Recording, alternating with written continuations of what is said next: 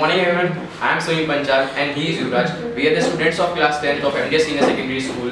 We are going to present our model, remote control sweeping machine. It is a very useful machine, especially for the people who are physically disabled or the people who are unable to do their work on their own. This machine provides major advantages like it is host friendly, it is easy to use and it can be recycled.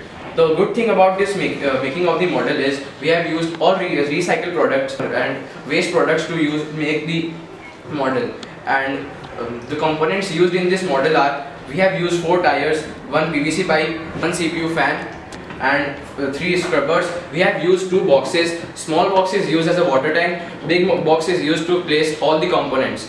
Now Yuvraj will explain the further process and working of the model.